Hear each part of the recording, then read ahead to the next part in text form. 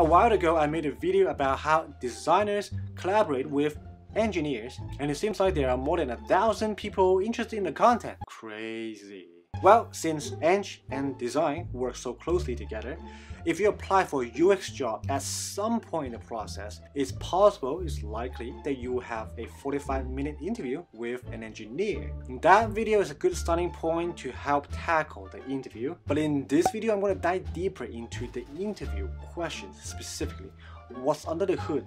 What's behind the scene? What questions are they going to ask exactly? How would I recommend approaching them, answering them? And if you're ready for the 21 questions that I'm about to share, then grab your favorite drink and let's get into it, y'all. Good morning, everyone. My name is Justine. I'm a designer working in Silicon Valley. On your right side, here are the 21 questions that you might get from an engineer. We will go over them, one by one, and I will give you some tips, my best hints, tricks, how to approach them along the way. Alright, so first question, very likely you're going to get asked is, how's your team structured? Who's on your team? And this is a perfect segue to the next question because they want to follow up. That's the real question they want to ask you. How many engineers do you work with? So asking this is basically to ask the second question in an unbiased way. If you have worked with engineers before, easy to answer. You work with, 2 front-end engineers, 1 back-end engineer, 2 iOS, and 2 Android, and 1 web. Just describe your team. Easy. Question number 2. How do you work with engineers? What's the process like? So this is one of the biggest questions that you will get. It's a really crucial one to understand what the dynamic is, what the collaboration is like, how do you work with them, hand off assets, presenting concepts, sharing ideas. And my best hint for you is I've made a video about this before. How engineers and design collaborate. That video should answer a lot of those questions. And of course, if you have worked with engineers before, this should be pretty easy and straightforward. And I definitely have got asked before. Number 3, how often do you interact with engineers? So this is about the frequency of the interaction. Is it daily, weekly, bi-weekly, monthly? Should be an easy one. Number 4, how do you communicate the intent of the design to engineers? So this is a little bit more about communicating your ideas. So when you work with engineers, you don't just give them a design file and you just walk away and done. No. That's never the case.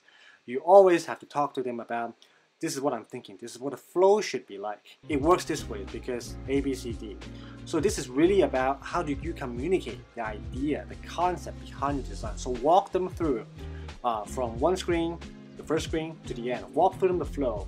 And this is going to happen when you tap this button. So it's also about how you properly label things in the design itself to help facilitate that communication, representation. Next, number 5 is a similar question. How do you get other people on board?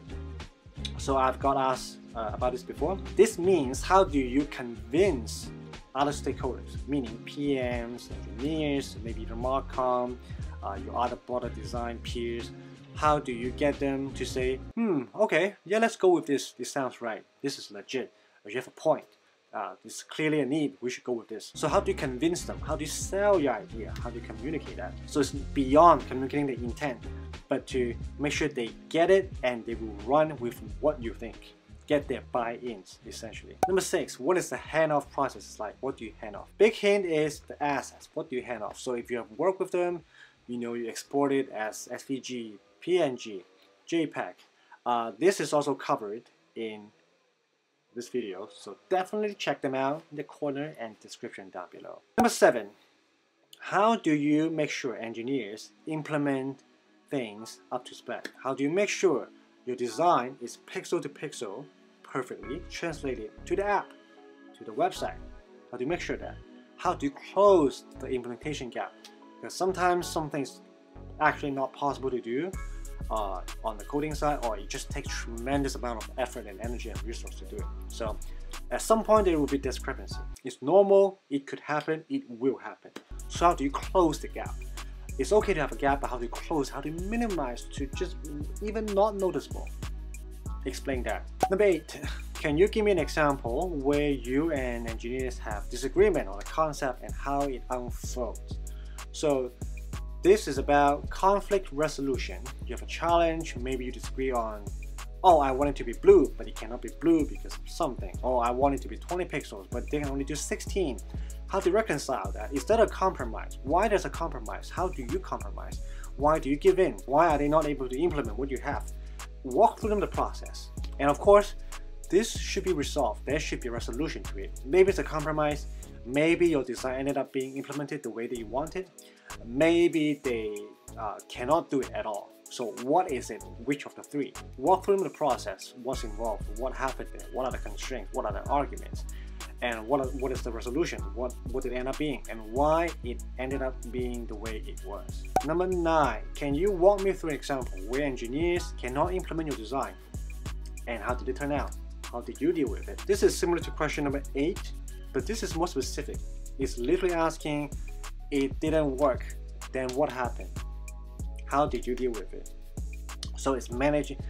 So this is more about how you manage the collaboration. How do you manage the compromise? Maybe it's time doesn't allow it, so you schedule the second part to be due in the next quarter or something like that. Or maybe you found out this is not worth the battle. This is a super high effort, but super low return. And so you just leave it as the way it is.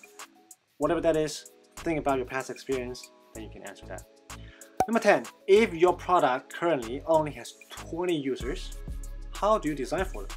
So actually I've asked this before, and I swear an engineer asked that. It doesn't sound like an engineering question, but it's an engineer who asked me that. This is actually not a trick question because you are designing something for the users.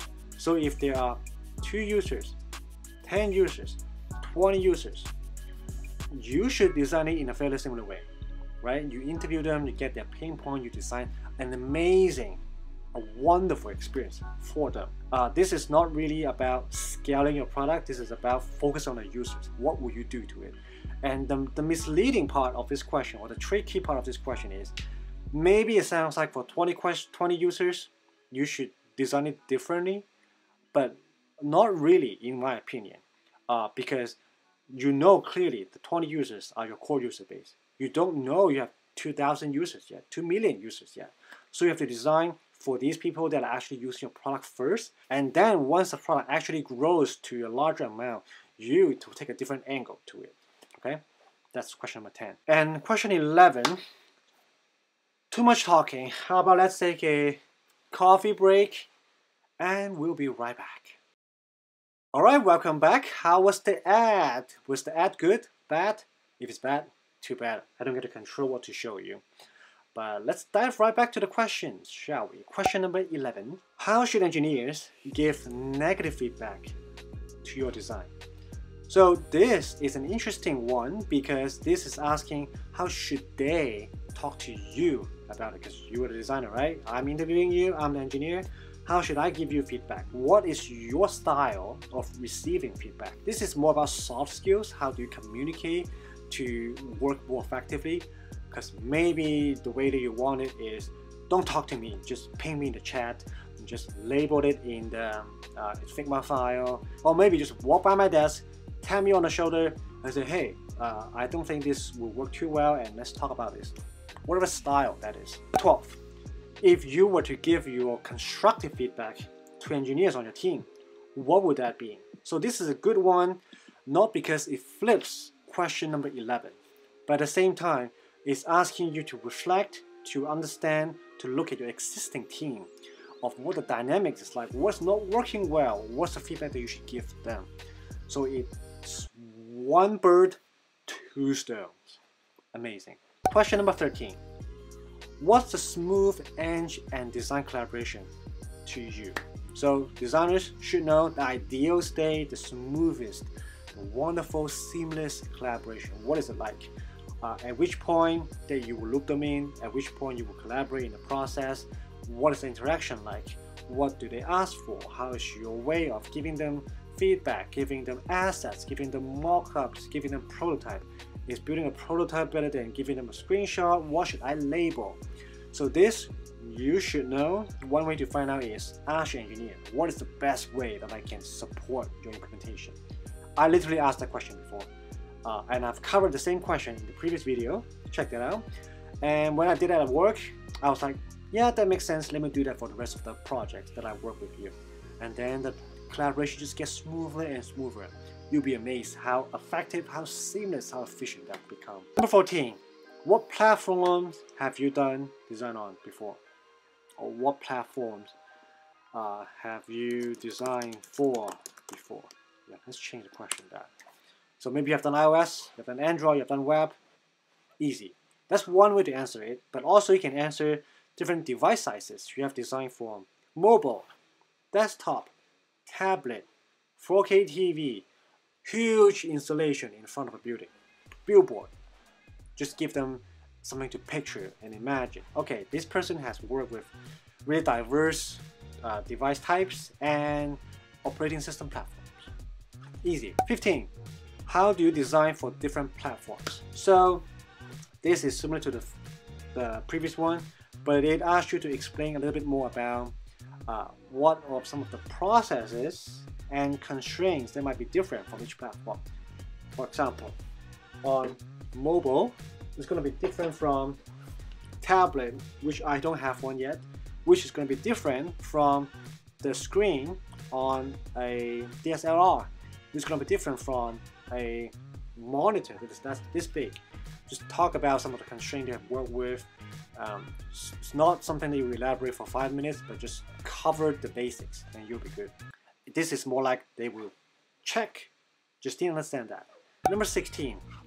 If in the middle of the project, your team realizes the project's behind schedule, what you designed cannot be implemented on time, what would you do? So this is a good question, you should know the answer. It comes down to two things. MVP, minimal viable product. What is the MVP version? The minimum version that you can ship, that you feel comfortable shipping before the deadline, by stripping down some features, some design, and prioritization. So likely when you design it, there's like 1, 2, 3, 4, 5, 5 things you want to get into the build. But what is the order? What's the ranking? Maybe this one is more important because it appears in the app first, in the website first. So it's going to be a high touch point. More people are going to see it. So that's more important. If I have to cut this one because this one's at the end of the funnel, for example. So it tests you those two skills. And you walk through them. This is a hypothetical question, so you can answer with an hypothetical, a more generic answer by talking about MVP and prioritization. At the same time, if you have more concrete examples, you can quote, you can elaborate on, you can give them something that you have dealt with in the past. Great, that should answer this question very sufficiently. 17. What's your preference and style working? So this is more about, oh, do you like end-to-end product design covering interaction, visual motion, prototype research, everything, but less of a focus in each, or super focus, drill down, really specialized, it's your expertise, tweaking the easing, timing, the morphing of the shapes, the motion design. What's your style? An engineer asked me this before. My answer is two ways. Both. Depends on the project, depends on the time, depends on the constraint. I love tweaking motion design. I also like overseeing project from a higher level. Make sure the flow is right, make sure the product is great. So what is your take? What is your preference? There's actually no right or wrong about you really like to do motion design or you really like doing product end-to-end flow. Something to pay attention to is the role that you're applying to about specifically motion design? If so, maybe put more thoughts and emphasis on motion design rather than end-to-end, because that's what they're trying to hire you for. That makes this more of a trick question, which could still happen, not really misleading, but trying to understand your actual style. Because if your style is really about end-to-end flow, you don't really care about going deep, but they're looking for a person to work on really deep, specialized motion design work, then this role might not be the best for you. So just to level set and make sure you guys are on the same page. 18. What's a good way to push back from engineers?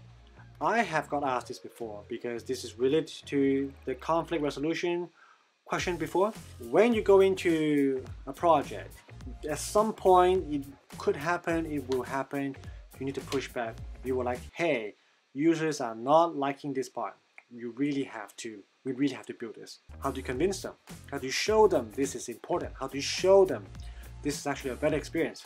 So a few things could be user testing finding, user research finding, usability finding, You build a prototype, you demo them, oh, this feels better.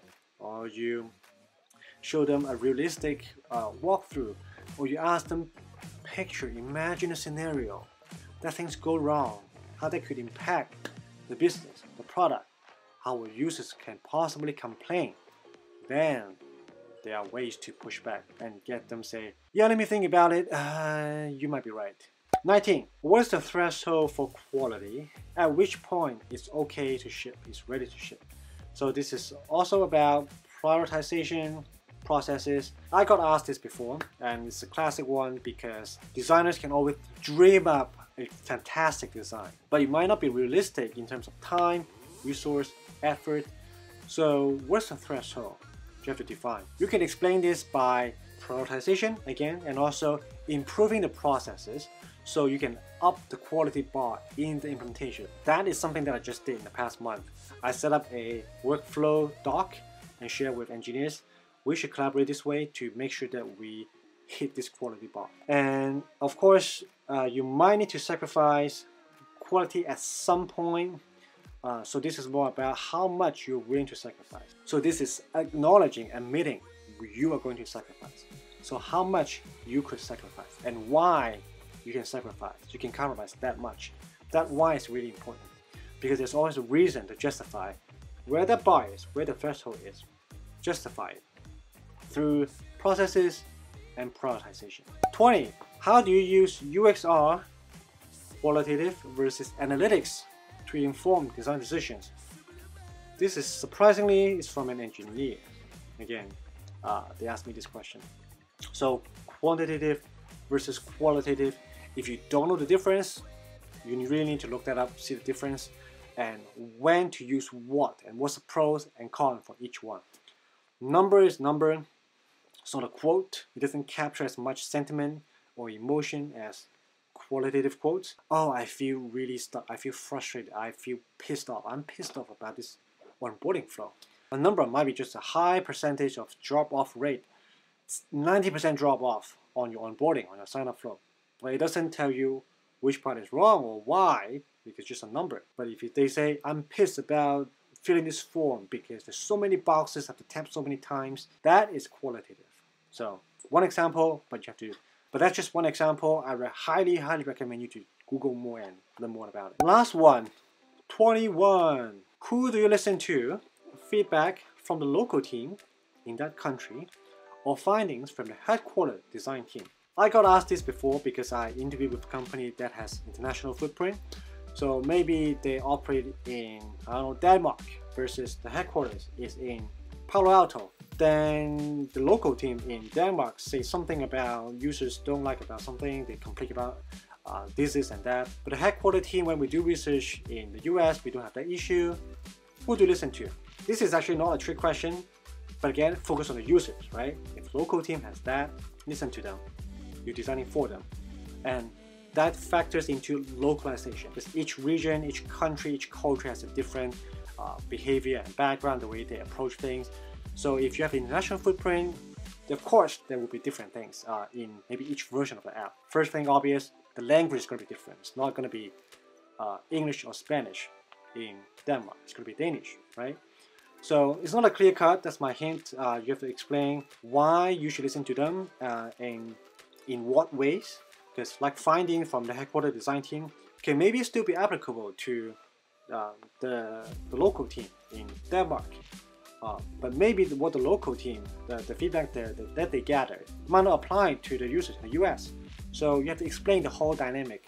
It's more of a question to elaborate to, not just answering, oh, I always listen to both, or oh, I always listen to the local team. So that's 21 questions that you might get asked from an engineer in your 45 minutes on-site interview. Of course, there's always more questions to add to this list. And in fact, my current worksheet, my current list is more than 21 questions already. So if you want a copy to help you prepare for your next interview, make sure to leave a comment down below, shoot me an email, and very soon you're gonna hear back from me with a copy attached. FYI, again, if you don't already know, in a 45-minute interview with an engineer, there's no way they're gonna ask you all these 21 questions.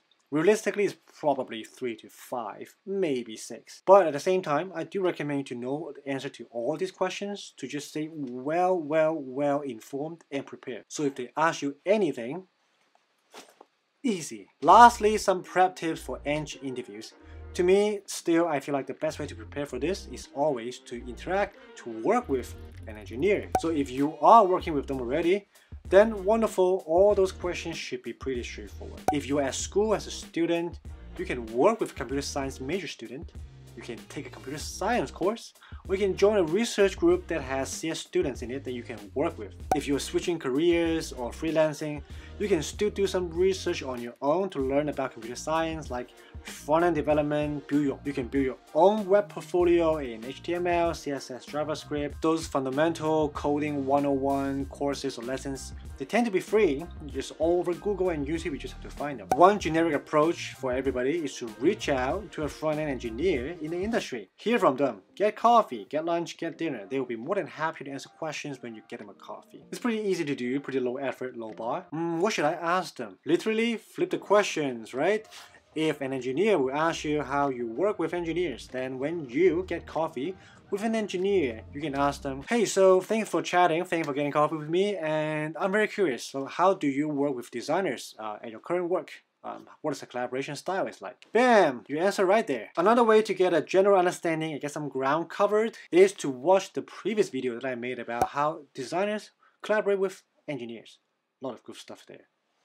Those 21 questions and prep tips should give you enough to work on for your upcoming UX internship or full-time job interviews. Other than engineers, there are also UX researchers and product managers that you work with that they can show up in your interview panel for your on-site full-time job interview. So what question will they ask you? How should you prepare for them? I have actually used my best design thinking and craft to capture all those in these videos for you.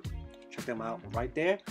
Like and subscribe to help support the channel. Keep designing a better future. See you on the next video. Cheers!